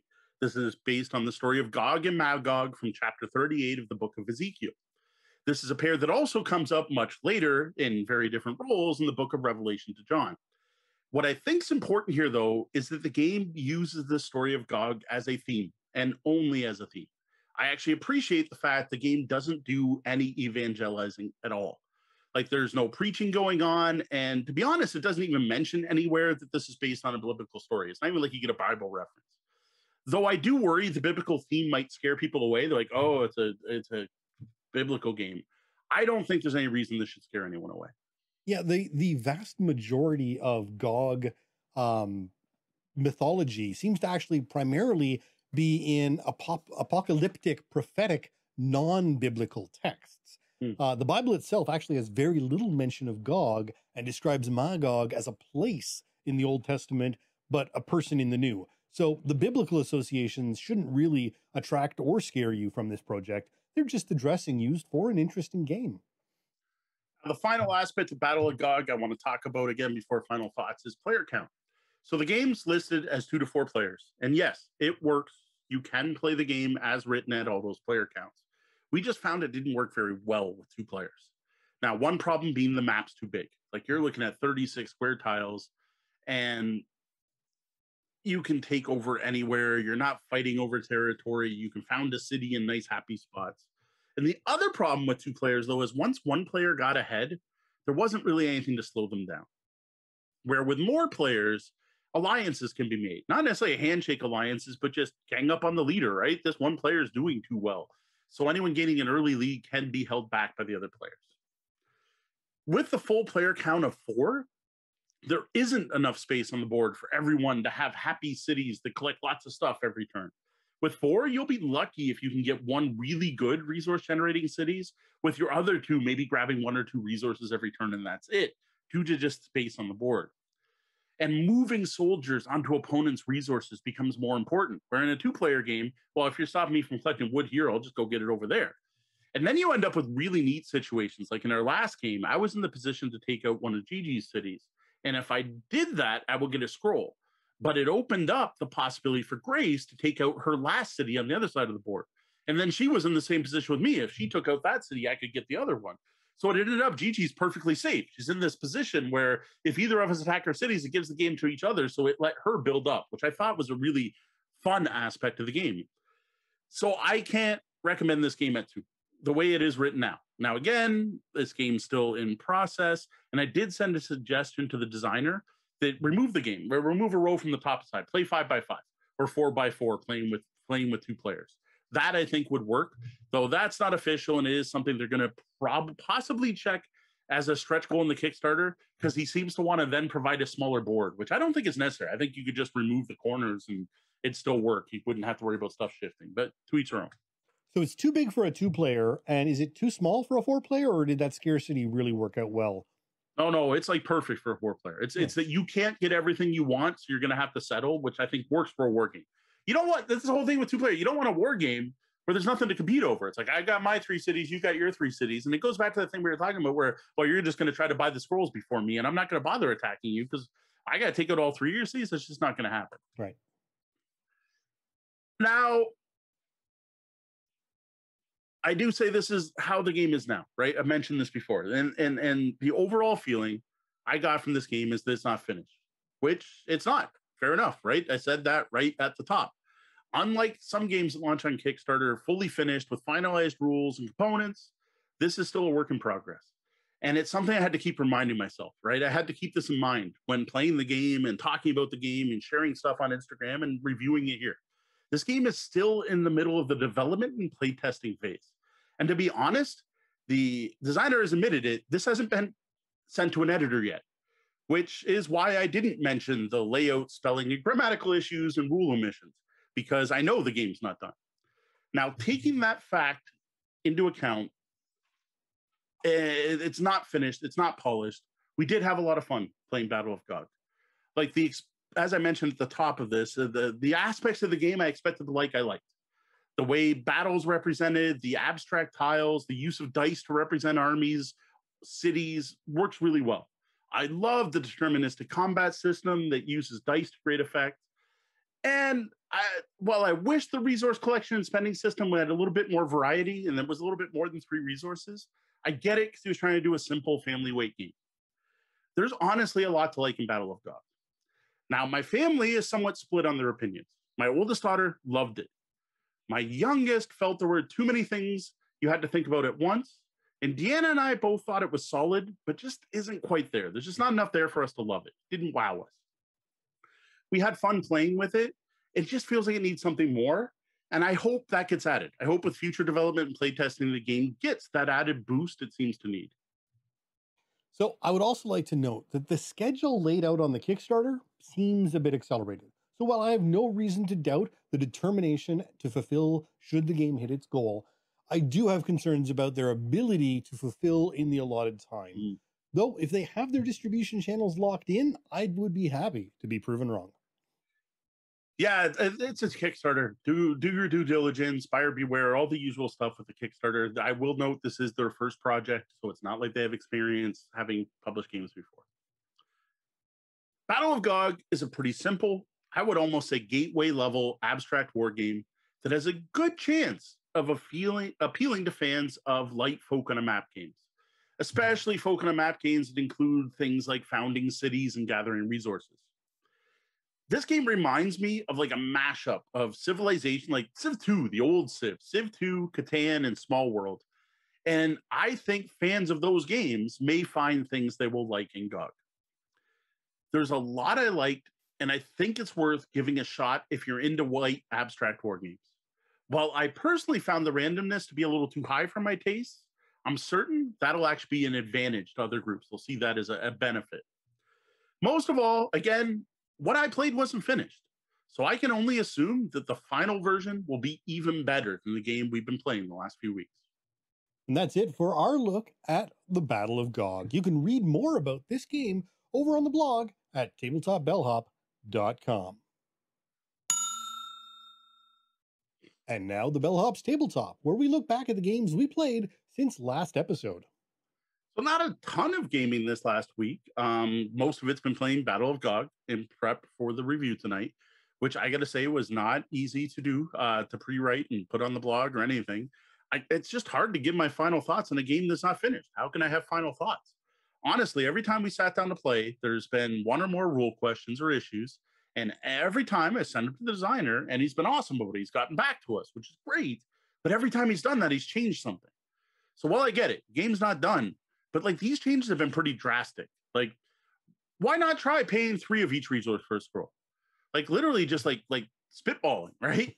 Or you know what? You don't need the exact number of a city to take it over. It just has to be 1 or above, that or above, which actually I guess say makes sense. And scrolls flying back and forth and buying back and forth too quick. How about you try 5 gold next game? Like it's just like it's been frustrating, honestly. Like I was lent a copy of this game to review, not to play test. Yeah, and this is a concern. And I have to say, honestly, something I suspect a lot more established previewers wouldn't put up with. Yeah. A busy reviewer trying to do 5 or more games a week doesn't have time to fight with a game that either works as it's written or it doesn't.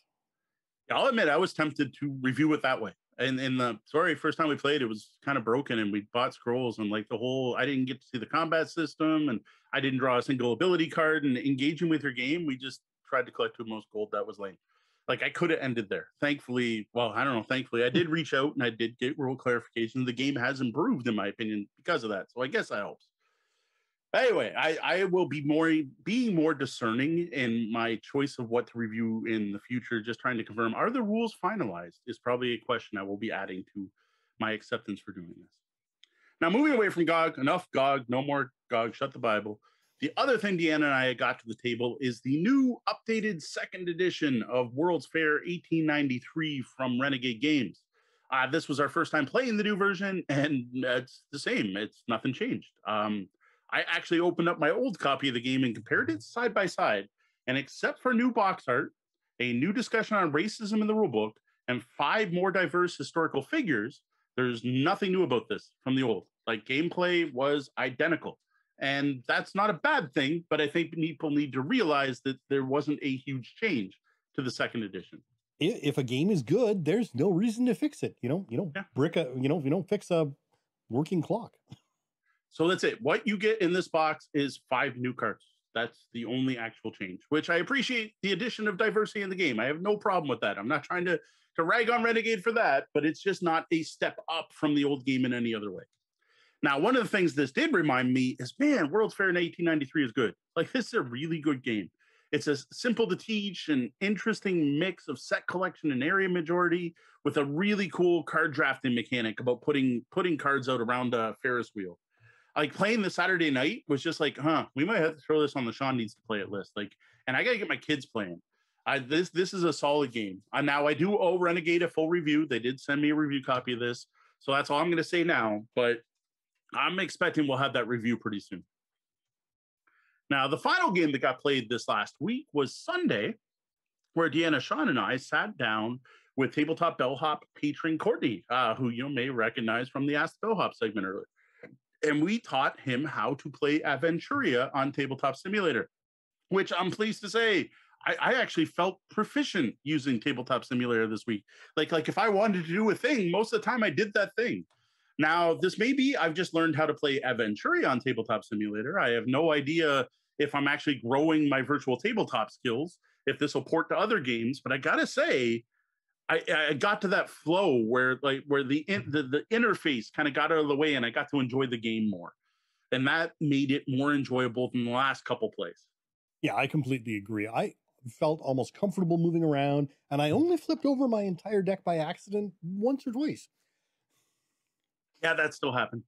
That one did still happen. Yeah. Now, during our game, I did skip over the dual roles and we jumped right into the first short adventure, saving Sylvana. I think it went really well. Like it seemed to go over extremely well. Sean and I played, we each picked a character and played. Deanna, who hates Tabletop Simulator with a passion, just played narrator, doing the reading from the adventure book and telling us what the baddies were doing on their turn. And that actual system worked out pretty well.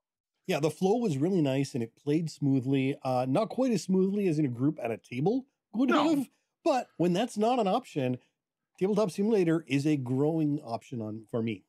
Yeah, I got to say, though, I'm like, man, I should have probably got into this at the start of the pandemic. How many games could we have actually gotten played? I'm still not going to review stuff on Tabletop Simulator. Sorry, publishers. I need physical games. Won't be doing that, but I may be playing some more games on there. And I guess, Courtney seemed to have a good time. I was hoping he'd be in the chat tonight to confirm that, but that was the point, right? Like, this is a patron reward. We sat down with one of our patrons, had a good night gaming together. Would have been awesome if Evil John could have joined us, because I really think he's going to like it, especially our Evil John's RPG and D&D background. I think he would have really liked it. So I am definitely more open to the idea of playing on Tabletop Simulator. And for me, it's been playing a bunch of Blood Bowl, both 2 and 3, to compare and explore what the game had to offer. Now, I do have another one I have been playing, but I can't talk about it until Tuesday. But we'll just mention Richard Garfield and Deck Building. And I don't know what's up with them saying publish a review when I already published one, but they want a new one. I don't even know. But something new's coming, and I will say it's gotten better. And it'll release on this next Thursday. So a week from today, that game will actually release. That one will be officially out. And it's better. That's all I will say without saying the name of the game. Although, if you're listening to this, you can hear the name of the game, which I don't know. Maybe Sean can add in and edit what game I'm talking about. I hate embargoes. Here's my final. Why not let me talk this up? Why can't I get my people excited? My people. Now I feel like an overlord or something. Our fans. Why can't I get our fans excited about this? It's an awesome thing. It's a lot of fun, and it got better, and I can't tell you which is dumb. All right, well, how about a look ahead? What do you have planned for the coming weeks? Well, I plan to use a whole bunch of ink. Now that I'm done with GOG, I'll be mailing that off to another Canadian reviewer. Actually, I don't know if it'll be a Canadian, because I thought it came from a Canadian, but when I looked up the other day, we were talking about shipping rates. It ends up it came from the US. So I am supposed to forward that on. Note, not at my cost, at their cost. So I want to get that out of here. Like, not in a bad way, like in a get it done with, it's done, go. So Big G is going to be disappointed. She actually really liked it. So my big plans for the week, Forest of No Return for Aventuria. We got to do that. We got to get, we stalled out on Aventuria, and I feel bad. We keep planning to play it, and something's come up, and we haven't gotten into it. So we're going to try the first official adventure, like not starter set, not demo. This is the first big box adventure. We're going to try out the Alchemist. Dee and I are going to fight over who gets to play him, but he's wearing green, so I think she's going to win. We're probably going to do that with some fondue, which, you know what? We're breaking our own rules. We're going to have fondue on the same table as a board game. Oh, that sounds terrible. Yeah, we've got episodes saying not to do that. We have episodes saying not to do that. Maybe we'll build a wall. Yes, don't dip the Aventuria cards. Oh, with a legacy game. No, totally different. So yeah, I'm planning on that. The other one was after playing World's Fair. I'm like, my kids could play this like easily. World's Fair, it's a thinky filler. It's like under an hour. There's so much great stuff going on. If you like Seven Wonders, you would love this game because it's better, in my opinion. And you have similar things like trying to collect the tech trees. So I'm thinking my kids will dig that. So I want to do that. Now, well, it's not going to happen this week. Based on the way things are going, it looks like we might be able to meet up with immediate family soon. So what that is going to do is make me hold off on a couple games. Again, Aroma, Guildmaster, Trap Words. Guildmaster, I was actually planning on sitting down this week with Deanna and playing 2-player. I'm going to hold off because there's a take that element and there's an auction, and those just don't work good 3 players. And I don't think I can give it a fair sheet with 2. So we're going to put Guildmaster to the back of the pile. But what I do want to pull out again is Unfair. And I think it'll be interesting to play Unfair and World's Fair just because there's similar themes in a way. Other than that, who knows? Really? And even what I just said is subject to change. And we may even actually be able to do some Unfair on tabletop. So Tabletop Simulator. So I mean, we may actually. Yeah, we looked that up. We need to figure out if we actually can do that. Yeah. All right. Now a quick shout out and a thank you to some of our VIP guests, our Patreon backers. We greatly appreciate their support. Andrew Dacey, thank you. Diane Tuzano, thanks, Ma. Misdirected Mark, join the Misdirected Mark team every Tuesday night at 8 p.m. Eastern here on Twitch. Joe Swick.